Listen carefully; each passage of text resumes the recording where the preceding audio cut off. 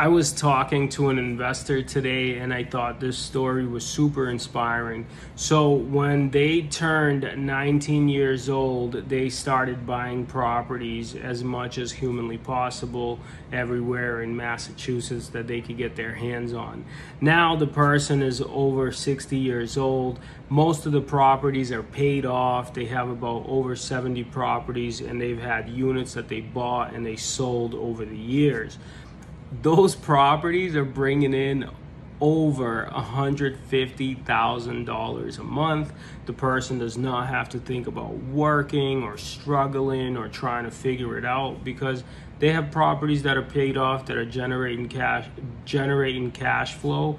And if they decided to sell all those units, obviously it would be worth millions and millions and hundreds of millions of dollars.